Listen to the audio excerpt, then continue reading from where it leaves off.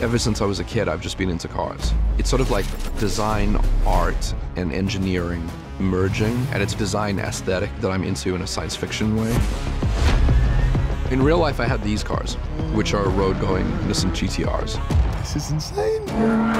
So I was super excited to direct a Gran Turismo film, which is based entirely on a true story. The whole goal is to try to take the audience on a ride that feels as large, but also as real as possible.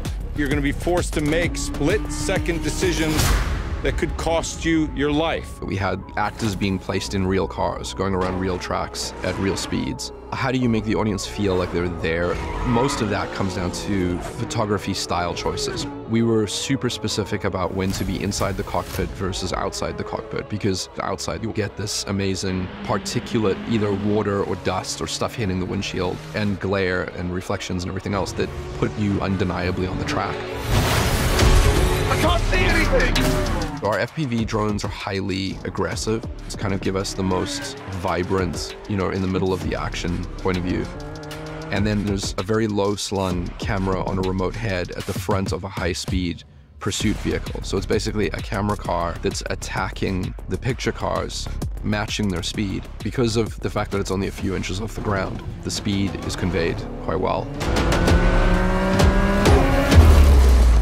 If I wanted to get intimate and change the sound design and be in the cockpit, we would put the camera into the inside of that cockpit, and inside the cockpit, drivers, a lot of them always describe the same thing, which is it becomes this solitary thing where you're sort of testing yourself and you're just pushing through boundaries of physical exhaustion, just becoming sort of one with the car. We convey that to the audience by being very focused directly onto the actor and kind of just trying to enter that state.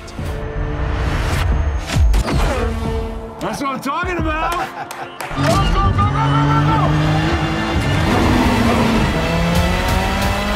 Gran Turismo definitely is a big cinema experience. It looks very real because the cars are real, the photography style is real, and the story's real. Get in the fight! Yes, sir.